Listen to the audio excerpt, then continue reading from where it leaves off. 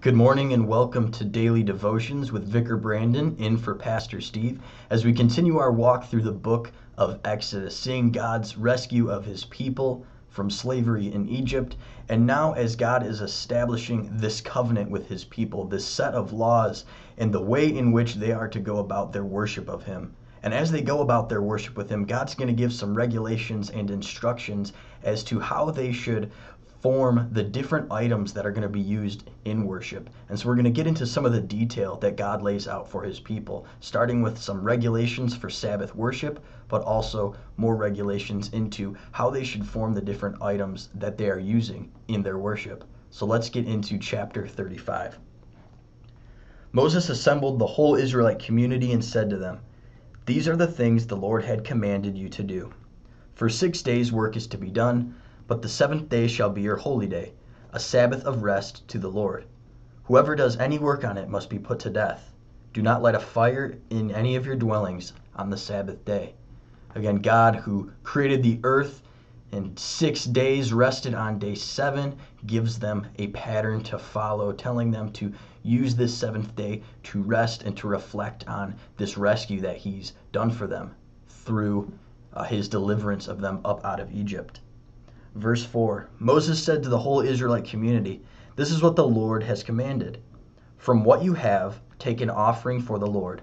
Everyone who is willing to bring it to the Lord, an offering of gold, silver, and bronze, blue, purple, and scarlet yarn, and fine linen, goat hair, ram skins dyed red, and hides of sea cows, acacia wood, olive oil for the light, spices for the anointing oil, and for the fragrant incense, and onyx stones and other gems to be mounted on the ephod and breastpiece.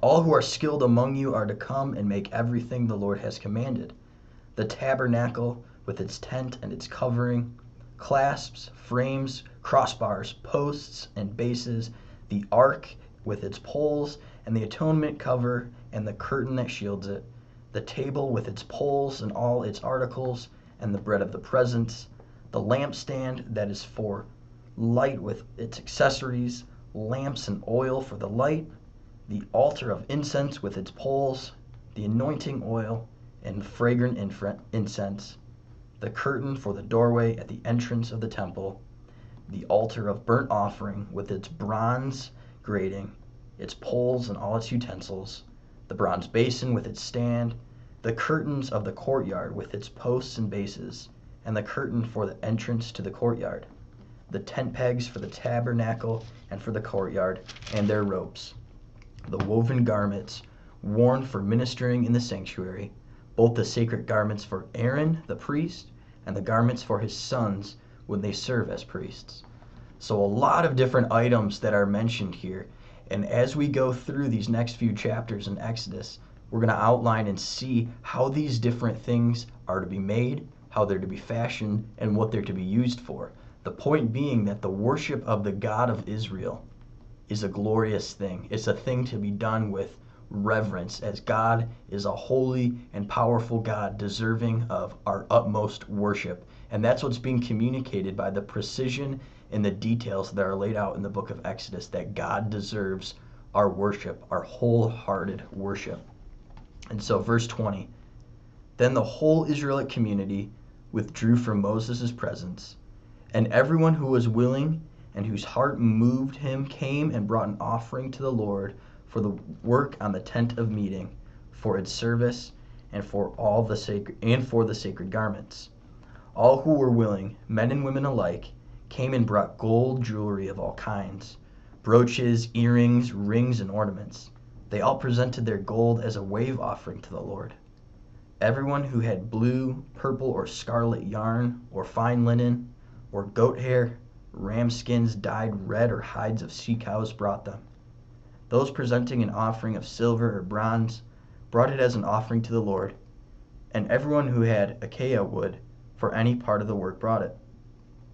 Every skilled woman spun with her hands and brought what she had spun, blue, purple, or scarlet yarn or fine linen. And all the women who were willing and had the skill spun the goat hair. The leaders brought onyx stones and other gems to be mounted on the ephod and the breastpiece. They also brought spices and olive oil for light, and for the anointing oil, and for the fragrant incense. All the Israelite men and women who were willing brought to the Lord free will offerings for all the work the Lord through Moses had commanded them to do. And so we see, as they're assembling some of these items, as they're getting ready to set up this tent of meeting, this place where God would come to meet his people, that all the people are involved in this giving of the different things that they have, this idea of being charitable, but also using our gifts for the glory of God to assemble what is going to be used in his worship. Then Moses said to the Israelites, "See, the Lord has chosen Bezalel, son of Uri, the son of Hur, from the tribe of Judah, and has filled him with the Spirit of God, with skill, ability, and knowledge in all kinds of crafts, to make artistic designs for work in gold, silver, and bronze, to cut and set stones, to work in wood, and to engage in all kinds of artistic craftsmanship. And he has given both him and Oholiab, son of Ahisamach, of the tribe of Dan, the ability to teach others.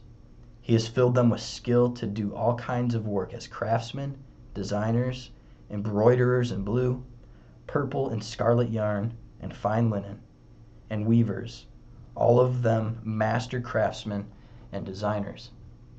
Interesting that these two men are mentioned, and they're mentioned that God has given them the gift of the Holy Spirit. God, the Holy Spirit, is working in these men to do what? To make these items of worship. That God can use all of our talents for his purpose. We think of these guys who are good at, they're craftsmen, they're good with working with all these different sorts of items, but they're using their talents for the glory of God. And we see people bringing their treasures to God, we see people donating their time to God, and we see these people using whatever talents they have in order to worship this God of holiness and this God of majesty. And so that's the principle that we get to see in worship, that Exodus shows us, that in worship we come before a holy and powerful God, and yet he comes to meet us. That's what the tent of meeting was all about, that God would dwell with his people. We still celebrate that today in worship. As we reverently go before our God, we are able to come before him because of what Jesus has done. That God promises to meet us in his gifts in worship, that he washes us clean in the waters of baptism, that he gives us the true body and true blood of his Son in the Lord's Supper, and that he calls us to repentance and gives us the forgiveness of sins through the preaching of his word and that proclamation of the gospel. God continues to meet us in worship, and we're called to worship him reverently. We're called to acknowledge his holiness and to use our time, our talents, and our treasures to be totally devoted to him and to worship him in spirit and in truth. God bless you, and have a great day.